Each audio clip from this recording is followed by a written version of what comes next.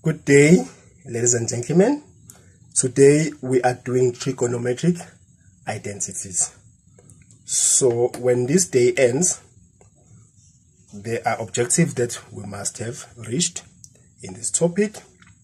And then the first objective is we should know what are trigonometric identities. What are trigonometric identities? That is number one. Number two, we need to know those trigonometric identities, the basic ones, so that we can actually start from there, laying a foundation for a more challenging kind of trigonometric identities. Number three, how do we prove those trig identities? You know you will be requested to prove those trig identities, so you must know how to do that. And then lastly, you must know that, okay, now that I know these trig identities, how do I use them? So at the end of this video, you must be able to know these 1, 2, 3, 4 things. Now, ladies and gentlemen, personalities, there are many trigonometric identities. There are thousands of them, and all of those thousands, they are taken from very basic trigonometric identities that we know, and then we're going to look at them and look at how to work with them and then take things from there. Now, the first trigonometric identity that we're going to talk about is tan theta is equal to sine theta over cos theta. This is the first one, and then the second one that we're going to talk about is the one that says sine squared theta plus cos squared theta is equal to 1. Right. So let us go ahead and discuss and enjoy. Right. So you guys remember that we defined the trigonometric functions, because this is where everything starts. And then what we got is that if you have sine theta is equal to opposite over hypotenuse. And then we had something that we refer to, right? I'm gonna come just now. We have something that we said we're gonna use. We say it's so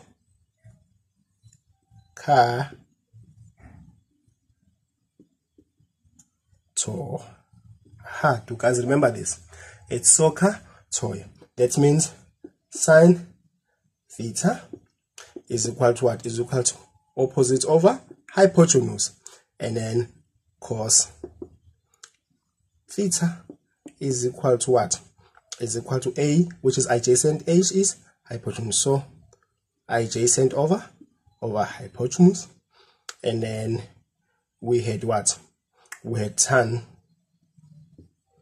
theta, which is none other than what? Or which is opposite over what? Over adjacent. Okay, so that is how we defined trigonometric identities in terms of sides relative to the angle at place. And then now after that, we said, okay, let us define trigonometric functions in terms of x, y, and r. And then what we did is we drew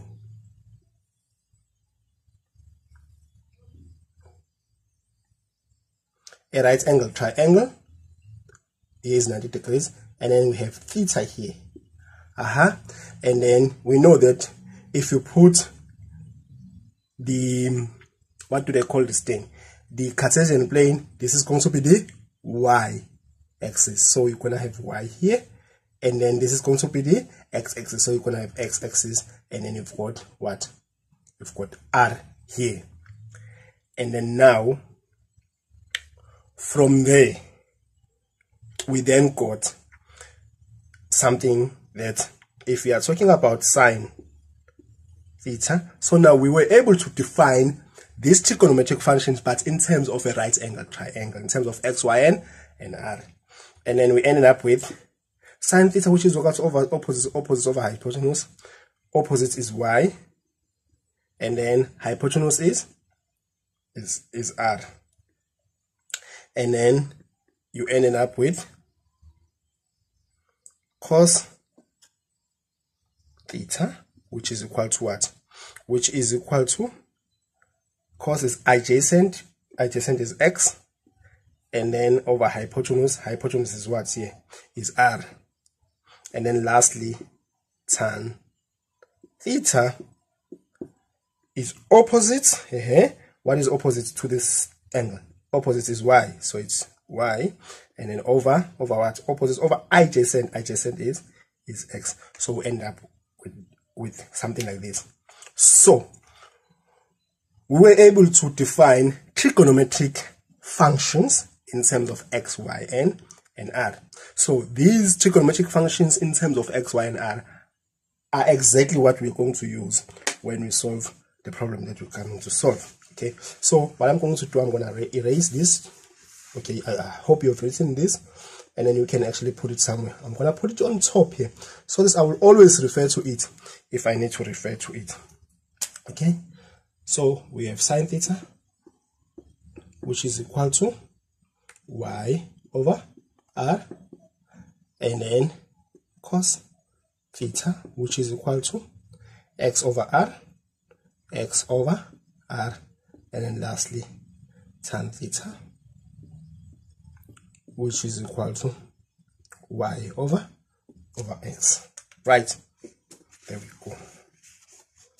All right, now let's go back to the crux of today. So question number 1 was, what are trigonometric identities? Okay, basically, when you are talking about trigonometric identities, if you say A is equal to B, this is an identity. You are taking something, you are equating it to something. Okay, so it's something equal to something, and then something. Now this is called a statement. Now this statement must be proved. If you say something is equal to something, it must be proved. So identities means they are exactly the same. If I say this is equal to this, it means this. If I can do something to it, it can end up being like this. Or this, if I can do something to it, it can end up being like this. Identities, it means, it's not the idea that you know in English.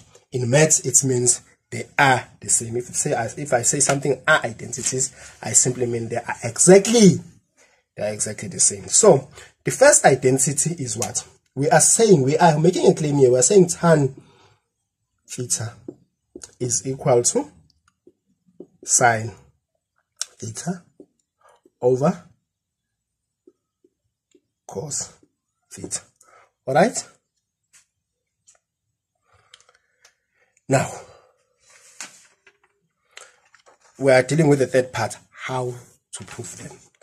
We know what trig identities are. Trig identities are things that are declared to be the same, of which we can prove that they are the same. What are basic trigonometric identities that we're going to deal with today? We're going to deal with tan theta is equal to sine theta over cos theta, and then secondly, sine squared theta plus cos squared theta is equal to 1. Now let's look at number 3. How do you prove them? Because we say we can prove them, so now how do you do that? Okay, now here's a proof. Okay, now, okay, so what we are going to do, so when you are proving, now this is one way of proving. When you are proving, you must take either the left hand side and you must show it to be the same as the right hand side, or you must take the right hand side and make it to be the same as the left hand side. Sometimes in exceptional circumstances, you manipulate both the left hand side and the right hand side, and you must end up with the same thing both sides. So, but in this case, we will take the left hand side. Now, how do you know which side you must take? You must take the side that looks complicated and then try and make it look like a side that does not look complicated. Now let's take the left hand side. So the left hand side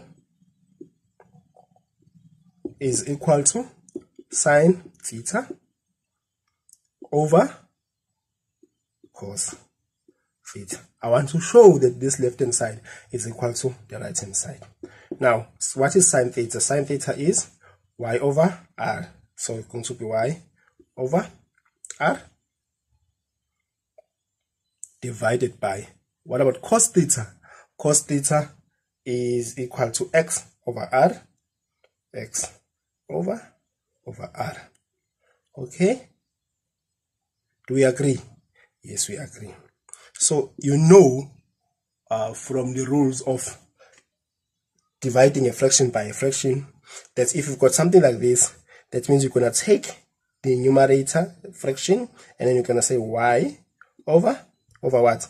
Over r is equal to, and then you take the fraction that is in the denominator and then put it here, but you must flip it over. So it's going with times, instead of x over r, it's going to be now what? R over x. So can you see? So now this will cancel this, and then you end up with y over x. And what is y over x? Aha, there is y over x. What is y over x? Y over x is equal to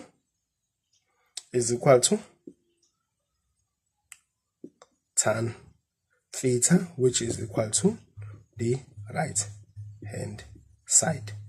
And then now, because of that, left hand side is equal to right hand side, and then this is what we were supposed to prove, right? Okay, so you took the left hand side and then you shown that it is equal to the right hand side. Okay, so that's basically what happens when you prove the identity. You must just do exactly that. Take the left hand side, show it to be equal to the right hand side, or take the right hand side and show it to be equal to what? To the left hand side, and then close thing there, right? So now we can say with pride that indeed tan theta is equal to sin theta over cos theta. Now what does this mean? It means that if you see tan theta in future, you can actually remove the tan theta and replace it with sin theta over cos theta. Or if you see sin theta over cos theta, you can remove it and replace it with what?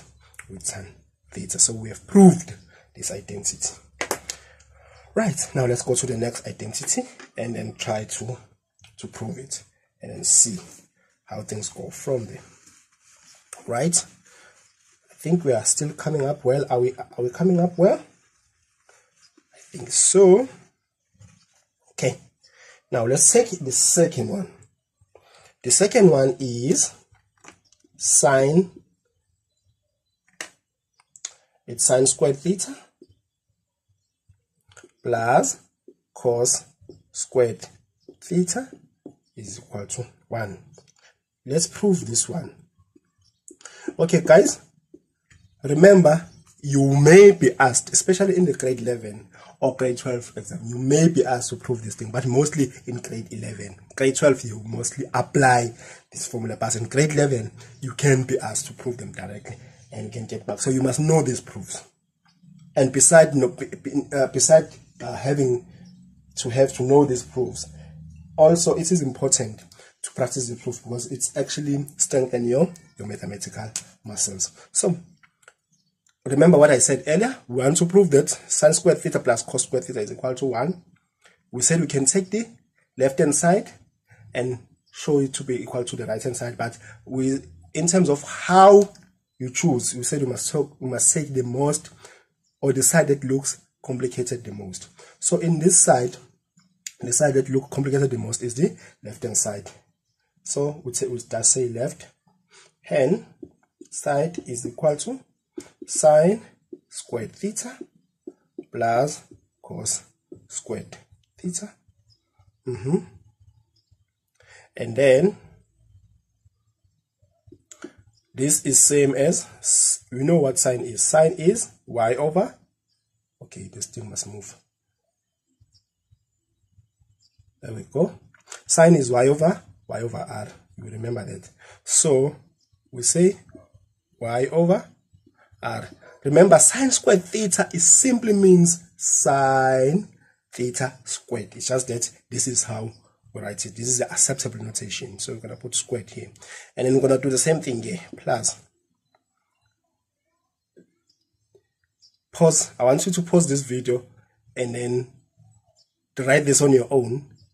And then unpause it again, and then you'll see what you're writing. But at the end of the day, you will end up with something like this. You will end up with x over r, because x over r is cos, and then squared. Okay. Now, what happens? This will give you what? Y squared. Remember, if you've got something squared, then if that thing is a fraction, therefore, you square the numerator and then you square the denominator. So you're going to get y squared over r squared, and then plus x squared over r squared. And then this is going to be nothing other than, you can see there's a denominator here which is the same, so you can actually keep it, and then you will end up with what? You will end up with, okay, let's put it here. You will end up with x squared, not x squared. You will end up with y squared plus x squared is equal to over r squared. Okay. But guys, I want you to look at this one. This is y squared plus x squared. Y squared plus x squared. This is same as x squared plus y squared. Do we remember this from somewhere? Yes, we do. Where do we remember this from? From Pythagoras. That's x squared plus y squared. We said this is equal to what? We said it is equal to r squared. Aha, in Pythagoras. So, because of that, so what are we going to do? We're going to end up saying r squared over, oh, let's just write here. This is going to be r squared over r squared, which is equal to r squared over r squared. This will cancel each other, and then we end up with 1, which is what? Which is the right hand side. Alright. And then when you are writing this, please do indicate on the side. Okay, I can't indicate on the side because I left the space, but please do indicate that x squared plus y squared is equal to r squared from Pythagoras, so that you show how did you get this to be r squared, because you can't just introduce things in math and not tell us where do you take them from. Okay, you must indicate this. Okay, so because of that, left hand side is equal to right hand side, and then this is what was supposed to be proved. So here is your proof. Right. Wonderful. So now we have proved both our identities. Now guys, these two identities that we spoke about, they are very important and they are very useful up until grade 12 or even beyond that. They are very useful. So please remember them, write them down somewhere so that you can be able to look at them every time. Use them so that you can know them, because you will need them. Right, so this is a proof, an official proof that you can get marks for. But another thing that is important that I would like to raise to you, which is very important, guys, is the following. Is that from this identity, you can actually get other two identities. Okay, you can get other two identities. Now, what are these two identities? You can take this sign and put it on the other side, and you end up getting another identity, which is cos squared theta is equal to 1 minus sine squared theta. The sine squared theta is the one that you took from the side to the side, and the sign changed from plus to minus. And you can also get another one from this one. You can then take cos to the side. When you take cos to the side, then you will remain with sine squared theta this side, and then 1 will always be here, and then minus cos squared theta. So these are either two identities that come from this identity that can be very useful in some of the problems that you can deal with. Now guys, we are going to go to number 4 now, and we are going to look at how are we going to use these identities when we are solving problems. Okay, how are we going to use these identities when we are solving problems? Because we said we do identities so that we can be able to use them to solve problems. So now how do we do that? Okay, now let me quickly write these identities here, the one that comes from me. Okay, I'm gonna write their mother and them. Their mother is sine squared theta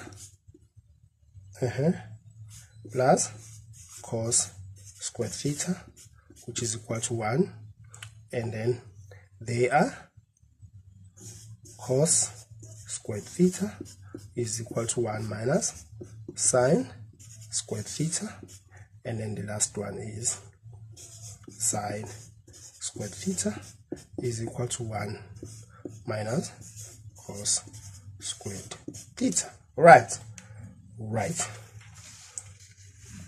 Okay, now guys, this is already in our head. Okay, so we are now going to try and solve problems to see the usefulness of this theorem. Okay, guys, when you are supposed to prove or simplify, so we're gonna use this theorem using trig identities. We're gonna use them in two ways. Number one, when they say simplify, and then they show trigonometric function. When they say simplify, then we know we are going to use trigonometric identities. Number three, if they say prove, and then they give us two things that are equal to each other or that are being claimed to be equal, then we can use trig identities and so that we can be able to show if those things are really equal or not. Right? So how do we go about? Let's get this part going, and then let's prove. We've done the theoretical part now. Let's see if these things work for us. Okay, now we're going to take the first one. Let's say simplify. They say simplify, right? And then okay, let me not use this one, let me use another one, nicer one. So let's say we've got number one, we've got sine x divided by cos x multiplied by tan x. We are supposed to simplify this. The question is, how are we going to simplify? All right, let us try and see. And then just one thing that I want to one point that I want to make when it comes to simplifying, guys. When it comes to simplifying,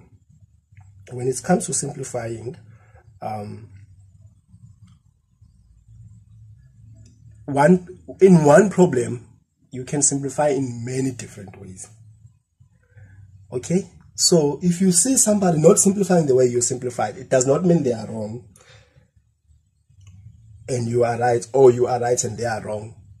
It means that you just use different ways. The most important thing when you simplify is that you must use valid trigonometric identity. It's the one that has been proved, or the one that you can be able to prove. All right, so it doesn't really matter which one do you use. Okay, so we're supposed to simplify here.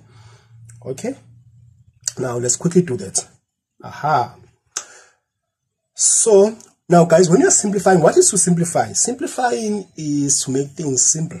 Okay, so this is mixed masala like this. We just want to make it simple. Okay, we just want to make it simple. So you simplify it as much as possible. Okay, now sine x over cos x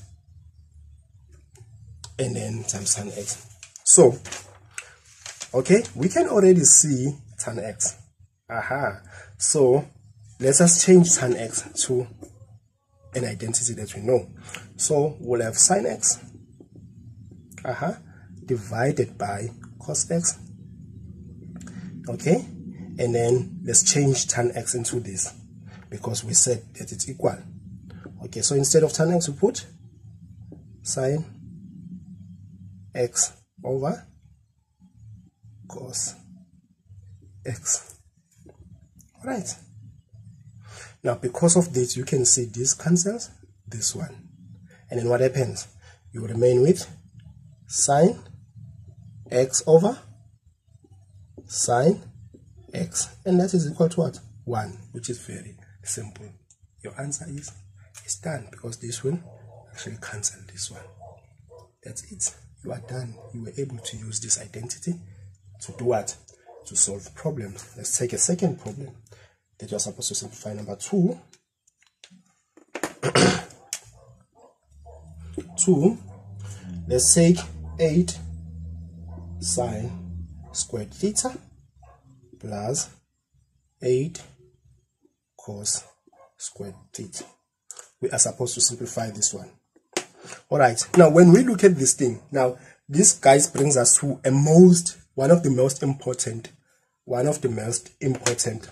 mathematical facts. What is that? Is that when you are doing math is okay, let me start here.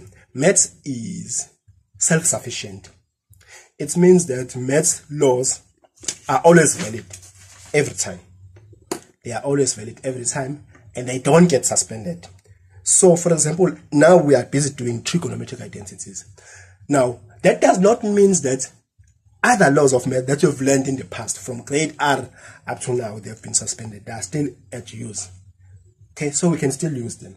So when you look at this thing, you are busy doing trigonometric, but you notice that here there is a common factor. Okay, so there is a common factor, which is what? Which is 8. And the rules of x and then when we are simplifying in algebra, you know that when you have a common factor, you must take it out. Even in trigonometry, it still applies. So here we are going to apply that law, and then we're going to say this is equal to 8. This is equal to 8, and then we open the bracket, and then you end up with sine squared theta plus cos squared theta. Right. Sine squared theta minus cos squared theta. Have you seen this somewhere? Yes, you've seen it somewhere. You've seen it where? Here. This is exactly what? 1. So instead of this thing, you will then have 8 multiplied by 1. 8 times 1 is equal to 8. You are done. You've simplified it beautifully. You have simplified it beautifully. Isn't it wonderful? Why do we have identities? We have identities because we use identities if we want to do what? If we want to solve problems. Okay, right. Now let's put another problem. We're still simplifying now. This is the third one. We are still simplifying. We haven't proved. Okay, we'll still look at one where we need to prove and take things from there. Okay, right now let's take another one. We've got 1 minus cos squared x, and then divided by what? Sine x. Okay. Now,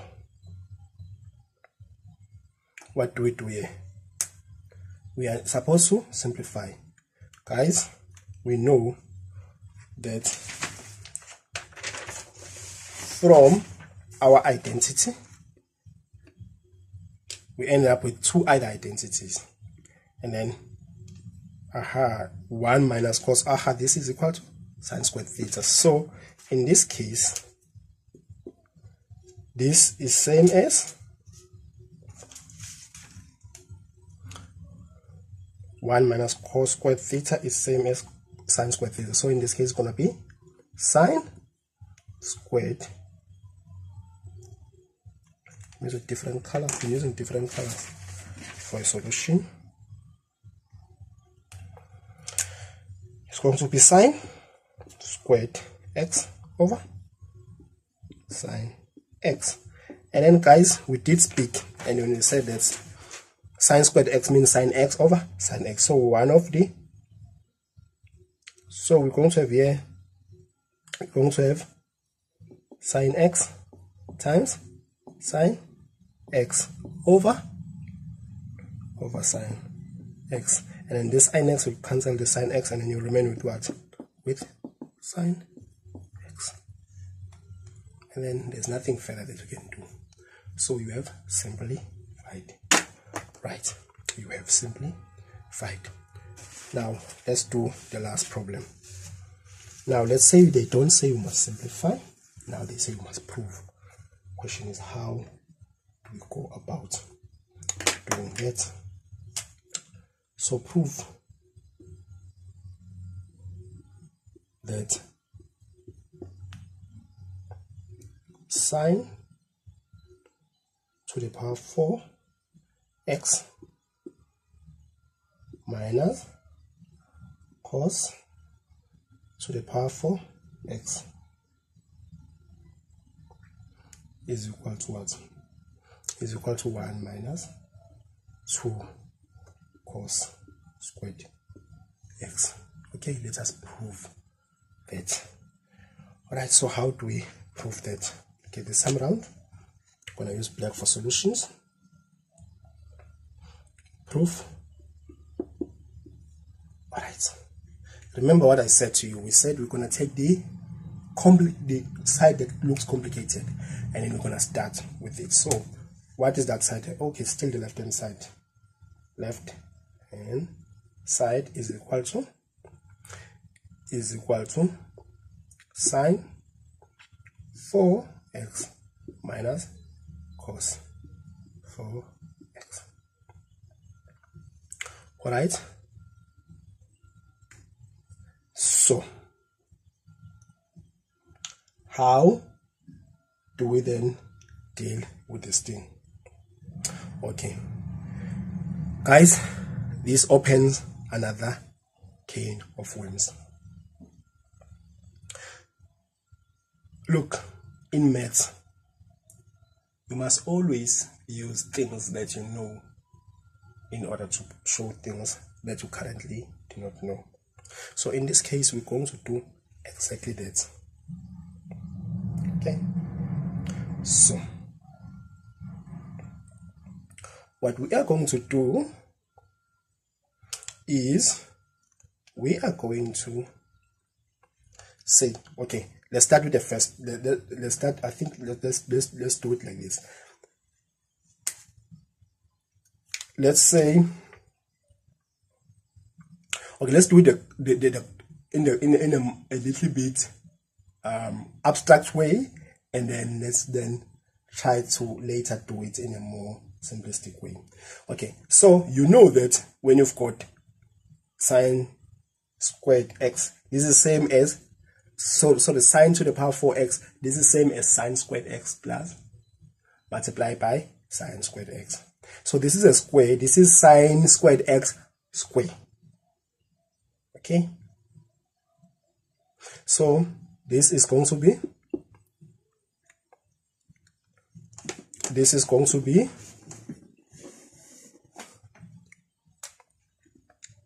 sine squared x, and then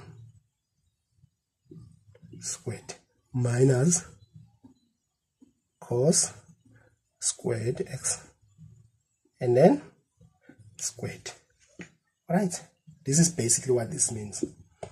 All right, so if this is things like this, then it will then be actually it seems as if we can wanna be able to connect these things.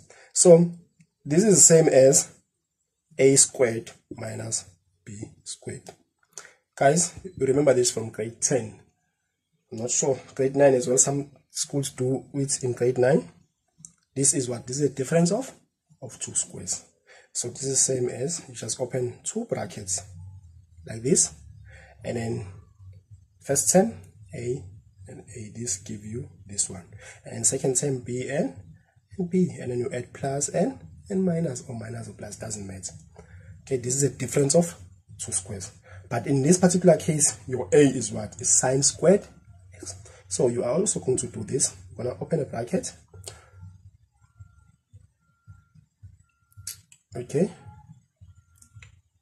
And then, okay, let's make them a little bit bigger. You're going to open a bracket, and then you're going to open another bracket. So factor of first term, we just take a and a. So here it's going to be sine x and sine x. But no, it's not sine x. It's sine squared x. So it's sine squared x and then sine squared x. Okay, and then you need to take the factors of the last term, b squared, and then it's b, and b in this side is cos squared x all squared. So it's cos squared x and cos squared x. So you put cos squared x here, and then cos squared x here, and then you add plus here and then minus here. Difference of 2 squares, right? Okay, now equal to, right? Now you are here. Do this thing look familiar somewhere? Let's look at our identities. Yes. They do look familiar. Sine squared theta plus cos squared theta is equal to 1. So we remove all of this thing, and what do we put instead in the place of it? We put 1. Wonderful. So we get 1 times sine squared x minus cos squared x. So 1 multiplied by this thing. You all know that anything multiplied by 1 is itself. So you end up with sine squared x minus cos squared x, right? Okay, so this is where you are.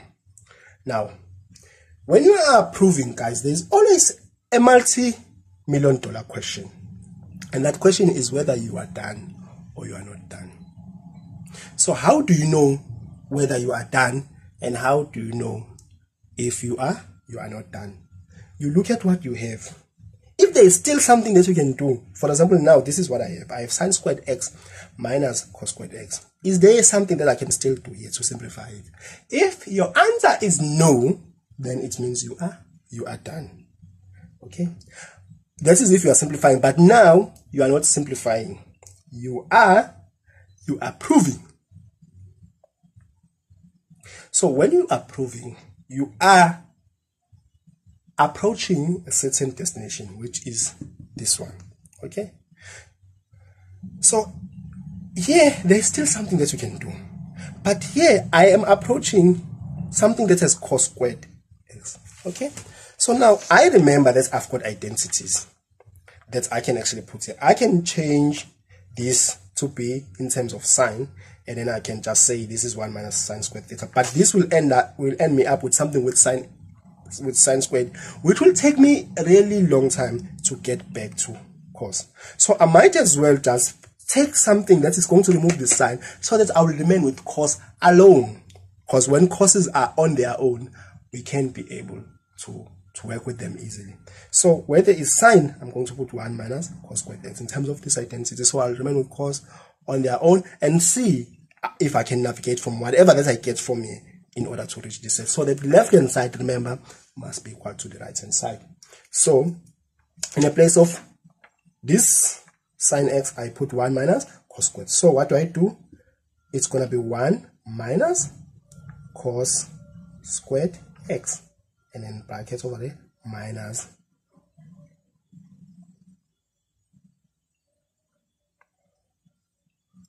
cos squared x. Okay, and then from here you guys can see there is an invisible one here. When you take this one, you multiply this one, then the bracket will remove, then you will have 1. And then you take this one to multiply it here, and then it's going to be minus cos squared x. So the bracket will then be removed. Okay, so this is enough. So, and then you've got these two which are common fact, sorry, not common factors, which are like terms. So minus cos squared x minus cos squared x is going to be what? It's going to be 1. This one that is here, and then this is going to be minus 2 cos squared x, which is indeed what? The right hand side. And this then concludes what?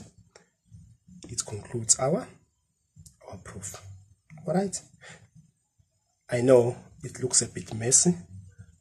Yes, it is a little bit messy, but guys,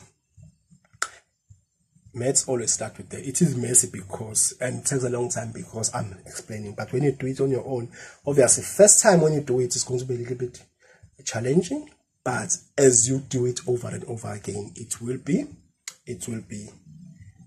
very easy and very fast. Remember, I've been doing it over and over, but now I was supposed to explain it to you, so that is why I had to do it slowly and explain each and every aspect of it so that you can understand. All right, now, did we reach our objectives? What were our objectives? Our objectives was, what is a trigonometric identity? We explained that trigonometric identities are things that are declared that they are equal and they can be proved that they are equal. And then the basic trigonometric identities, we deal with 2 of them, which was tan theta is equal to sine theta over cos theta, and then sine squared theta plus cos squared theta is equal to 1. And then we did deal with the identities that come from the second one, which is cos squared theta is equal to 1 minus sine squared theta, and then sine squared theta is equal to 1 minus cos squared theta. So we basically were able to deal with this issue of basic trig identities. Now, how do you prove them? We dealt with how to prove them using the x, y, and r trigonometric identities expressed in terms of a right angle triangle. We were able to do that. You saw it. You can always go back to this video and redo things. And then lastly, how do you use them? And then we did mention that we use them in 2 occasions. Occasion number 1 is when you are simplifying, and then occasion number 2 is when you need to prove that the left hand side is equal to the right hand side, or the right hand side is equal to the left hand side. So you use trigonometric identities when you're simplifying, and then when you are doing what? When you are proving that things are equal to each other.